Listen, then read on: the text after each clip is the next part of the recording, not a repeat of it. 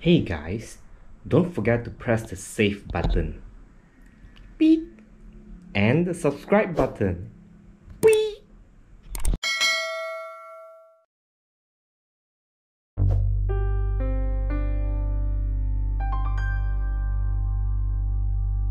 As you guys may have already noticed, I'm actually one of the oldest content creator on YouTube. But my exposure to computers actually go way beyond and way before YouTube. So this is actually a Dynabook. So today I'm gonna walk you through my experience with computers, particularly computer audio system. I actually used to be a sound enthusiast. That means I really love audio equipments. I'm not so sure if you can relate to that or not. So I like speakers, and even for every speakers, I like to use like customized, very high quality cables. And I like things like home theater, surround sound, very good audio. I mean, back in those days, it was like headphones, you know, very good headphones. So even the headphones that I used to use were around like $400-500 each. So it's pretty crazy when it comes to audio. So back in those days, basic computers like this, they don't really have audio. They have like some very basic sound like beep, you know. I'm not so sure if you have heard of those or not. Like when you turn on the computer and then there's like a teeth sound, but this teeth sound actually goes for the entire computer. So there was like nothing, you know. It's just teeth and maybe you know, that's all. So these are like the older computer. You can see like Japanese words on it. You can see. So Japanese hiragana, katakana. Dynabook from Japan. So as I grew up, I actually have the privilege to experience many different, to basically grow up with computers. I've had the experience of using like x86, then 186, 286, 386, 486, Pentium, MMX, Pentium 1, Pentium 2, Pentium 3, Pentium 4, and with all this revolution in technology, I've actually get to experience the revolution in computer audio systems as well. I'm not so sure if you guys can relate to that, but if you are in your 30s or in your 40s, you may have been through what I've been through. So back in the days where computer audio system was at its infancy, there was a brand that keeps dominating the market. It is called Creative Labs. Back in those days when I was using this 486 computer, I had the Creative Soundblaster 16. I can't remember if it was 486 or 386. But basically the first computer that I had audio CD on it, I think it was 486. It's a Werns computer. And then I get very immersed and addicted to computer audio system, because like I was very fascinated with the fact that a computer can play so many different things that I don't need my audio equipments like my CD player and like a separate tape player. Everything can be done on my computer, and I can even read the files on the CD. So I became very fascinated, and there begins my journey in computer audio system. So when MIDI was first introduced to computer, there was the Creative All 64 sound card. There's like All 32, All 64, All I think is like from awesome, you know what I mean? So AWE, so All 64. So I got the All 64 Gold, which is back then is the highest quality version of sound cards. So I used that sound card to produce like MIDI, and back then there was this thing called sound fonts. It's kind of like musical instrument samples of today. Okay, so I've used it to create like music. I use it to listen to MIDI files that other people created. So it was like extremely fascinating to me.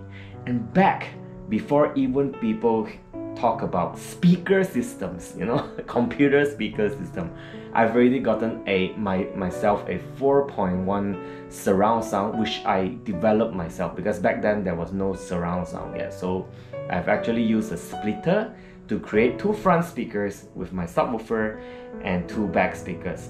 4.1 surround sound on my all 64 before anyone even like heard about home theater surround sound. And then about 2 to 3 years, actually a few years later, Creative released their Sound Blaster Live.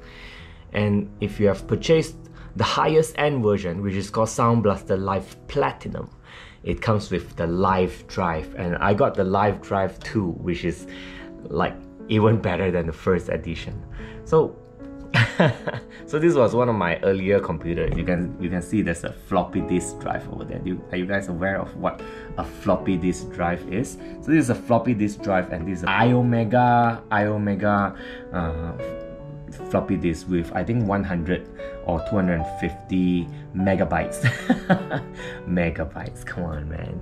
Okay, so this is my DVD recorder, and this is my DVD reader. So I have a reader and a recorder so that I can make copies and back up my computer. And you see, I have even an digital optical in and optical out. So back then I was already exposed to bullets flying around, you know, bullets flying around when I play games. So and when I watch movies especially. So I used to use the Cambridge Soundworks. I'm going to show you in a little bit. Alright guys, so this is what I kind of grew up with, like my first high-end computer speakers. So I used to use like other computer speakers which are also high-end. They're pretty good as well, like in 2.1 computer system by Altec Lansing. And then my first 4.1 surround sound speakers was this one. It's really high quality back then. So it's front left, front right, you know, and and of course the rear speakers is right now I just simply put it around. Fast forward, when the Pentium 3 was introduced, I got myself a Sound Blaster Audigy Platinum. Still the best version. So this is the Audigy Platinum. So the live, it is pretty similar to Live Drive but better, you know. It has the Firewire connection, and back then this was extremely fast. It's like almost USB 2.0 equivalent when it comes to speed. And yeah, I have a DVD recorder and DVD player and a floppy drive, and of course external floppy drive as well. So yeah, and with this Sound Blaster Audigy Platinum, I get to expose to the first 5.1 surround sound of computer system. So back then I got the Creative Inspire 5300, the 5300. So, and with this optical connection over here at the front, I connect it to a keyboard and I play my keyboard, mesmerizing my friend on the internet with that through MSN Messenger. That shows how old I am. That's why I'm one of the first few content creators on YouTube before even Google took over YouTube. And then fast forward, when notebook computer becomes a norm, Creative has actually extended their technology into notebook sound cards as well. So this was the Audigy 2 ZS notebook, and one of the first 24-bit sound card, and with THX certified. And even back then, so many years ago, like more than a decade ago, so I was already using a notebook, a laptop sound card with 5.1 surround sound and digital out. I'm crazy when it comes to audio quality. This was my baby when I was in college. Fast forward until a few years ago. Connected. It's connected to my iPhone. So fast forward a few years ago, I got this katana. Oh my god, crazy. And even the katana, it can function as a sound card by itself. You just connect it to your computer through the USB port, and it's already like a sound card, like an external sound card. And the best thing is that it has a 7.1 surround sound. It's a discrete 7.1 surround sound, but because it is coming from this sound bar, the sound is like virtual virtual 7.1. Basically, you can hear the effect of the sound bouncing around like your walls, and it creates like a 7.1 surround sound environment. Now let me show you my latest sound card from Creative Labs, the Soundblaster X4. Woohoo! Okay, so I'm gonna run you through my setup a little bit. So all my cables that are connected to my speakers are customized cables. So I actually custom made every single one with very high quality material. There's no interference from other cables or from any other electrical signals. The audio quality that are transferred from my Creative Soundblaster X4 to my receiver is absolutely pure. And I always use very short cables, so that's the least interference as possible. This is my receiver. So basically it is from Logitech. As a front speaker, okay, so this is my YouTube play button. So as a front speaker, I have the Bose. I think this is the Bose 530 if I'm not mistaken. A center speaker, I have a JBL. So they are all connected with very high quality audio cables as well. My CAF speakers. Basically I run the cables myself. So that's why they look pretty messy. All the YouTube stuff. Of course, I have a lot more than here. Here are my side speakers, which is also from JBL. So I have two standing side speakers. Basically, this sound card over here is able to run a 7.1 discrete surround sound to all my 7.1 subwoofer speakers over here. It's a creative app. Okay, it's meant for this sound card as well as a few other creative sound cards. Okay, I'm going to show you. So at the moment, this is running at 24-bit 96 kilohertz, okay, which is 96,000 hertz, which is what my receiver is able to support. 9624. Front, left, front, right, front, center. Rear, left, rear, right, side, left, side, right. To me, whether when I game or when I watch a movie, having that very immersive experience is very important, because I want to feel like I'm actually in the movie itself. So I love to be immersed in the movie. Let me just show you an example.